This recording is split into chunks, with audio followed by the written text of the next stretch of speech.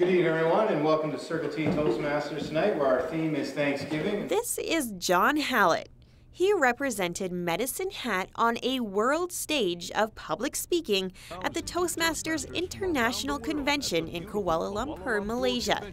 Hallett rose above 30,000 Toastmasters participants from around the world to compete in the semi-final rounds, which was back in August.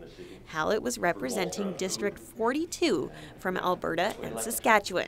How the contest works is there's 6 levels. So we start at a club level, then there's 4 levels so that it gets to be District 42, which is Alberta and Saskatchewan. Then the winner of that, it goes on to the semifinals. So there's a total of 91 districts right now across Toastmasters International. So it was the 91 best of their organization competing against each other in Kuala Lumpur this year. How it worked was it was unique seeing the audience, being an international audience with a flair, and how they responded. You could notice a significant difference from Alberta, or where I had been practicing the speech, to sitting in Kuala Lumpur, where some of the lingo just didn't quite connect as well as it did over here. Hallett was born and raised in Airdrie, Alberta, and now works in the military.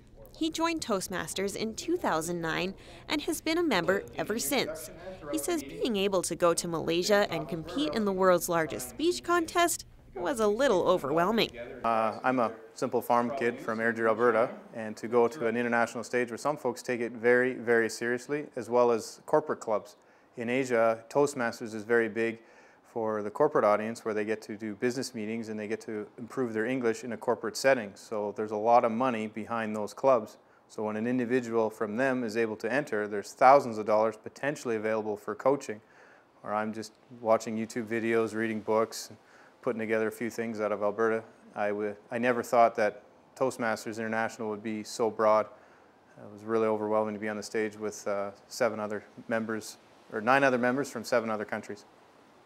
Hallett says Toastmasters has really helped him in public speaking. He says when he's preparing for a speech, he'll go out to his garage and practice. So I like to write it out word for word, kind of massage it as I go, and then when I get down to having to deliver it, I find that I use the garage as the best place.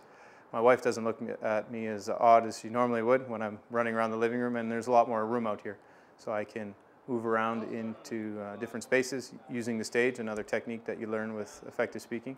And it helps me with the eye contact as well, because I will look at certain portions of my garage, a plug outlet or my drill press, and then I'll deliver a line to them, and then it helps me with the eye contact as well.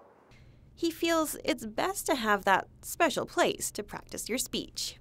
You have to find a place where you can drill it as you would give it. If you're practice how you would deliver a speech when you're going. So if you don't have a place that you can really let yourself practice, work the vocal variety, and stop, move, and do it just like you would if you were live, it's hard to perform differently if you've been practicing it a different way. Hallett didn't place in the finals in Malaysia with his speech titled "Be Thankful for Your Blessings," but he says he is ready to compete again next year. For more information about Toastmasters, www.toastmasters.org. For Go Southern Alberta, I'm Leanne Evans.